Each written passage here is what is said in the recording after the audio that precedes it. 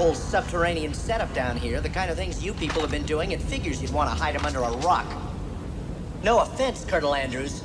I'm flattered you know my name. I know more than that. I know that little pep talk you gave on television was a pack of lies. You're trying to cover up the fact that we've been invaded. Todd told you that story, didn't he? He was farther gone than we thought. Huh? He's told it so many times, I guess he started to believe it himself. What are you talking about? But he never managed to convince anyone else before. Get off it, Colonel. Todd and I aren't a couple of kids. We didn't imagine those bullets your goons were shooting. They were ordered to apprehend a mentally unstable deserter. There was nothing more to it than that. I'm sure you'd be a much happier person if there had been some kind of government cover-up.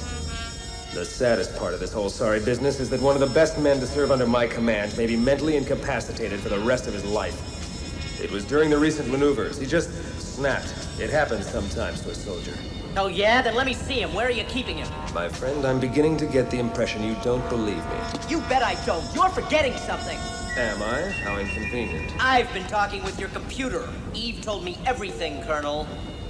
So you've been talking to Eve. I've got some disappointing news for you.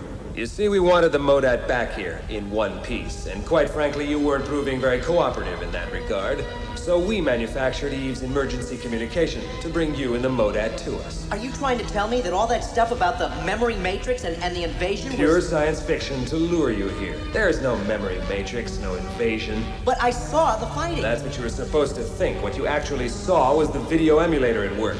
It produces a montage of computer-generated images that are no closer to reality than a cartoon, if somewhat more realistic. Hey, I'm no dummy.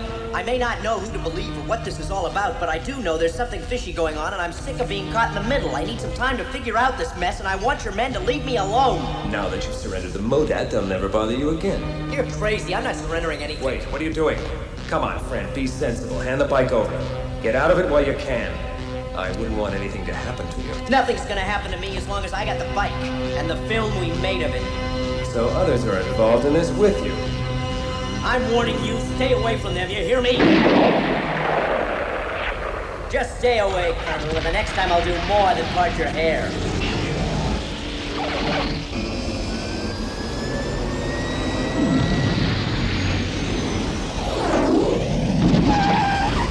Simulant, you have performed well. The young fool is now so confused that he poses little danger to us. Nonetheless, he and his friends must be neutralized.